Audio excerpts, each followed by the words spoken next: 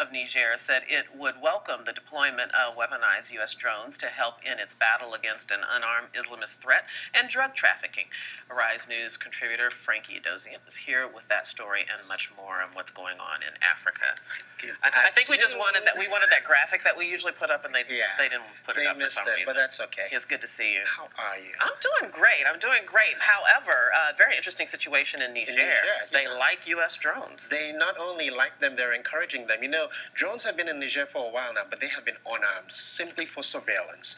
And now the government of Niger is saying that they have a serious problem, not just with Al-Qaeda fighters who were pushed out of Mali, but also with the drug trade, cannabis and cocaine and marijuana. And they're really saying, you know what? We are really, really happy to have armed U.S. drones come out and help us push these people out. This is a sea change from what was been going on the African continent. Just a few years ago, people had said, we don't want a U.S. military base anywhere on the African continent. Now we have the Nigerian government saying, bring your armed drones and help us because we have a really big problem here. This is so interesting because Barack Obama's military footprint in Africa for a place that does not have a base is so huge. There are surveillance missions happening. There are supposedly cooperation missions happening, but the U.S. military is all over the continent right now. And yet AFRICOM, the Africa Command, does not have a base on the continent. Mm-hmm. And this could have interesting implications with U.S.-Africa diplomatic relations. Sure. Continent-wide. Sure. One of the things that's really, really interesting is that we know what's been going on right next door to Niger, with Nigeria, with Boko Haram. We know what's been going on with Al-Qaeda.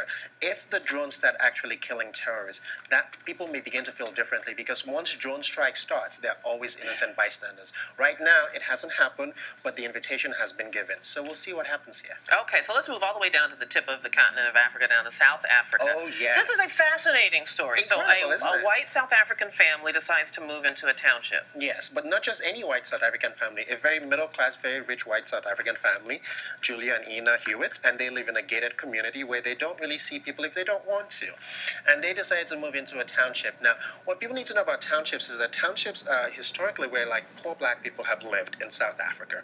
And in South Africa, there are still this very, very sort of separate, I don't want to say segregated, but that's really what they are. They're very separate communities. Even poor white people don't live with poor black people. And townships are where like the people on the lowest end of the economic spectrum live. And the Hewitts decided to take their 2 kids and go and live in a shack for a month to see what it's like. Mind you, the whole month of August is the bitterest winter in South Africa. So it was not exactly like spending your summer over there. It was really in the middle of winter. They made friends. They said they weren't there for any kind of poverty tourism. They just wanted to see what it was like for themselves. But it proved to be very controversial. It did. People were on both sides of the spectrum very unhappy with them because people thought, are they doing this for a book or reality show? Why are you trying to exploit poor people? Other people thought, well, look, black people who are poor in South Africa, they only get any attention when a white person steps in. So that ruffled people the wrong way. Some people said on Twitter, I hope your stove burns your shack. You shouldn't be there. And even their own parents were like, why are you taking the children there? They don't need to see this. But they said, you know, where they live, their children don't see anybody. Their children, for the month of August, could run around the shacks and go and talk to people. But what they realized was that a lot of poor people in South Africa spend so much money on transportation. They try to live on the minimum wage, and all of that money went to just getting a bus to go to work. So it was really an eye-opener on so many fronts for people. On my visit to South Africa, I did visit a township, and it's some of the worst poverty that I've ever seen in my life. And it was life-changing for me. And if it could be for that family, and they spread that to their community world, maybe it's worth the... Maybe it was actually worth it. I mean, they say that they themselves have changed, but they didn't really do this for anybody. They did this for themselves. All right. On a much lighter note, let's talk about, is it P Square? P Square, Peter and Paul. You know, these people have been singing love songs and have been superstars in Africa for a very long time, and now they're expanding into America.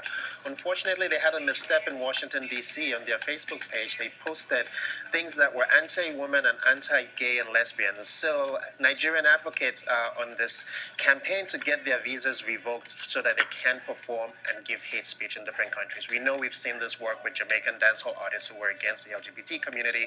And so we're hoping that P Square takes a look at its success and takes a look at its responsibility and moves on from that. So far, they haven't apologized, so we'll see. Yeah, I gotta hope they just said it sort of off the cuff and didn't really mean anything malicious, but it has the effect no matter what their intention was. Sure, and you know, they haven't taken it down from their Facebook wall either. And that does tell you something. Okay, very quickly before we're out of time. Yes. So some of the Malian people have used a very unusual way to communicate with the new president. Today is a good day in Mali. Everyone's in Mali. African presidents are in Mali. The French president is in Mali. Ibrahim Boubacar Keïta is going to be inaugurated today. And musicians, while Mali was under its Islamic separatist threat, there was no music. And now there's a lot of music in Mali, and musicians have come together to tell their president, we want to move forward. We want peace. We want no racial discrimination. And you're the one who's going to take us there. And we're making music to remind you of that after this joyful day. That's so neat and cool. It is really, really special. There are young artists, there are old artists. Artists from all over the spectrum are singing and making music, but also sending a message that is more powerful than anything else that they've done recently. It's so cool. The country has been under, such crisis for so long. It's nice to have it on the upswing again. Yeah, a nice sense of optimism. Yes, absolutely. It's blue skies in Mali today. Blue skies in Mali today. That's wonderful. And across Africa, really. And do you think Boubacar Keïta is the one to do it, to take them forward? I really, really believe that he has a sense of a responsibility, especially in keeping his country together. There are still, Tuaregs who want a separate country, and he has actually reached out and he's dealing with them. So he has a sense that this is an opportunity to turn a chapter in a very positive way.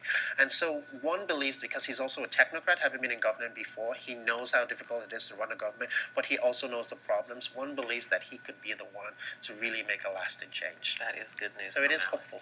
All right. I love it. We ended on a positive note. Yes, Debbie. Thank many you, more happy years ahead. Absolutely. All right. We'll see you on Monday. Okay. Yes, absolutely. All right. And thanks to all of you for joining Arise America. We'll be right back here tomorrow on Friday. Have a great day.